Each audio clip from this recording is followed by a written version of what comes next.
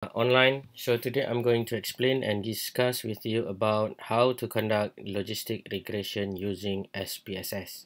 So for this particular exercise and tutorial, I'm going to use the Titanic dataset that already been gathered from the open source in the internet.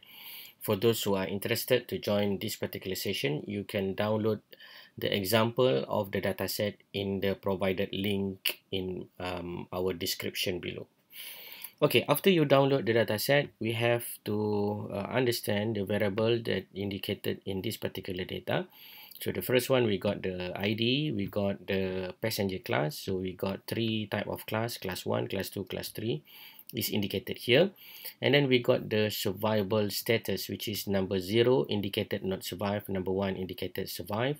So in this particular session, we are going to identify the probability, the chances for the people to survive in the Titanic ships during the disaster.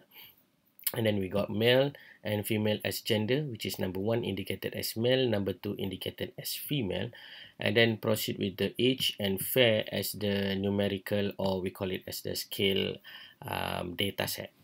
Alright, so to run logistic regression, you have to proceed with the analyze, and then proceed with the regression, and then proceed with the binary logistic. Analyze, regression, and binary logistics. After you go to the binary logistics, we are going to predict our survival status. Therefore, our dependent list or dependent variable should be inserted the survive attributes here. And then in our covariate, we have to put our passenger class and also the gender as our covariate to indicate the possible factors that might influence the probability of the surviving during the Titanic disaster. In this particular example, I'm going to insert only these two covariate, and then perhaps we can adjust this particular model by arrange it or insert another variable such as age and fair in the next particular discussion. And then to complete the logistic regression session or logistic regression model, we have to proceed with the categorical radio button. So these categorical radio buttons are very important, especially if you got categorical data. Example, in this case, we got passenger class, and then we got the gender as our categorical data. So the passenger class indicator here, as default, the computer are going to set it as last as the reference points. That means the passenger class number 1 and 2 will be discussed in the output of these particular videos, and the passenger class number 3 will be using as the indicator. So in our gender, also the same, which is number 1 indicate male, number 2 indicate female. So if we remain as default, that means we are going to discuss about the male survivability.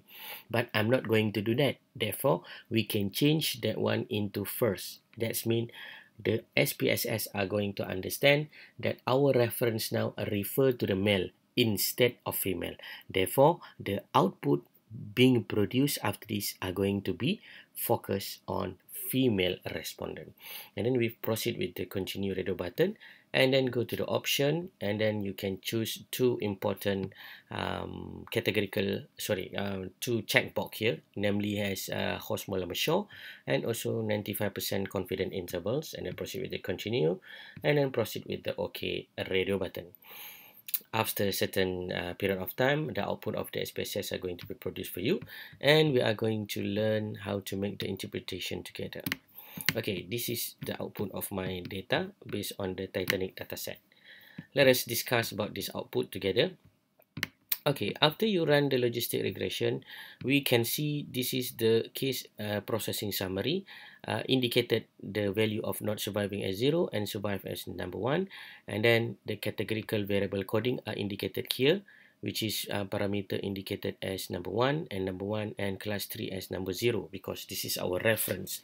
Same also to the gender, which is our reference will be the male.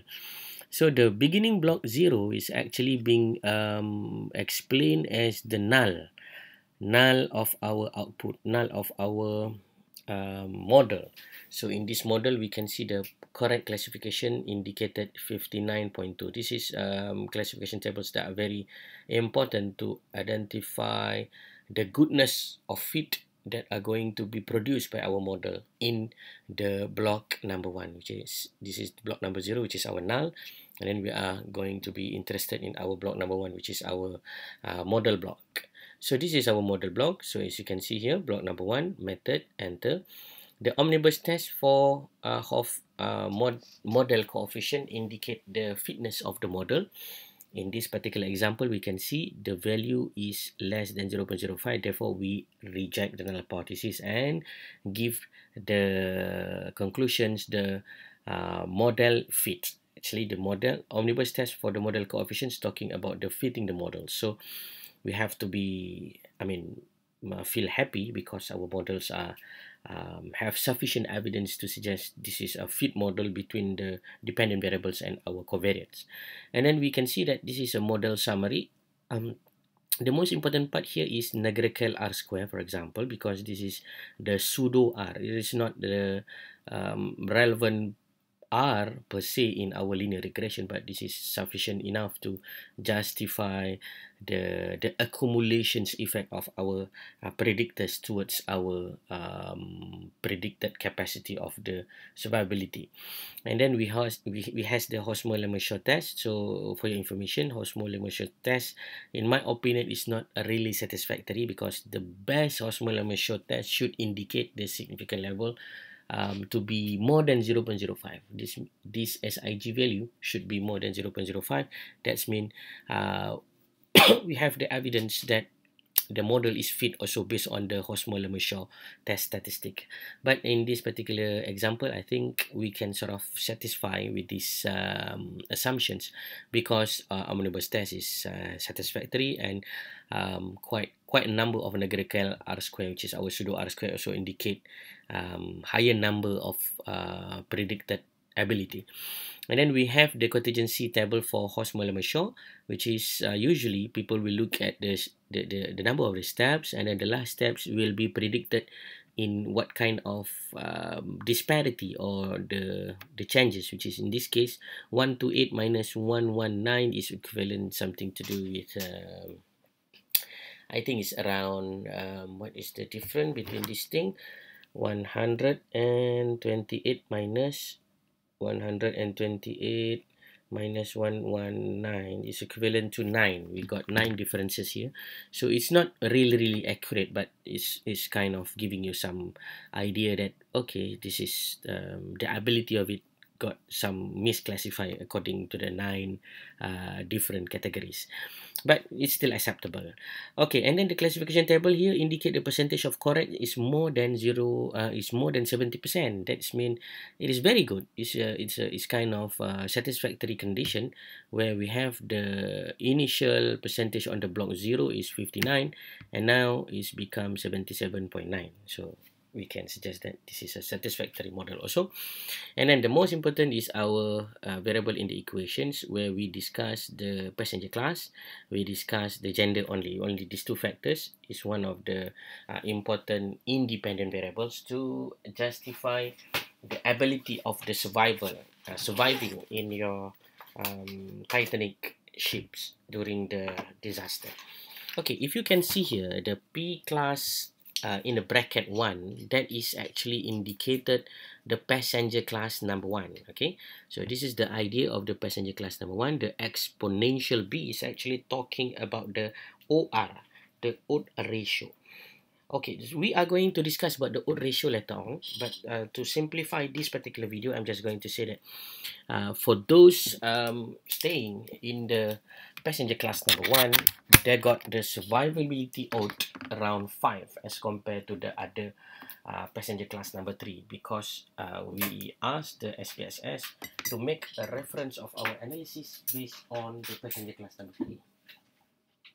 Okay, and then same also goes to the passenger class number 2, which is in the passenger class number 2, we can see the odd of surviving is 2.2, which is if you stay in the passenger class number 2, you got the odd of chances to be survived is particularly 2 times higher than those who are in the passenger class number 3.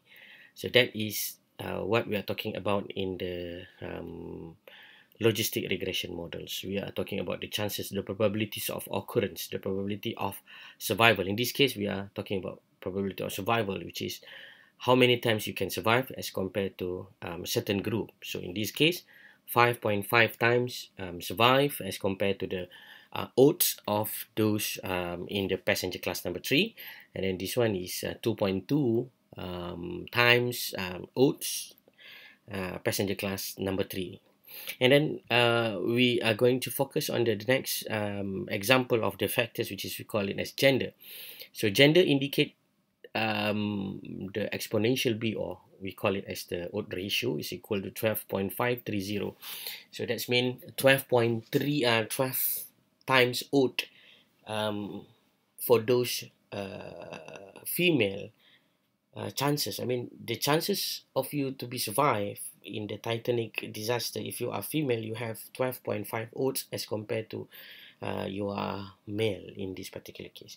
So this is the robust technique of superficial model to understand how the logistic regression can help you to identify the probability of the risk, the element of the chances to get something. In this case, the chances to be safe, the chances to be survived in the during the disaster session. So I hope this simple video can give you some ideas about how to run the logistic regression, and perhaps in the next videos I'm going to explain about how you can control this variable by inserting another factors. For example, we can insert the age, we can also insert the fare, and then we have a look about the changes of the exponential B or the odd ratio, whether it is the same or it is some changes occur in this particular model, so that we can sort of justify our crude odd and also our adjusted odd. Okay, with that, I ended this video for a while, and then we continue again later on. Thank you. Don't forget to subscribe. Bye bye.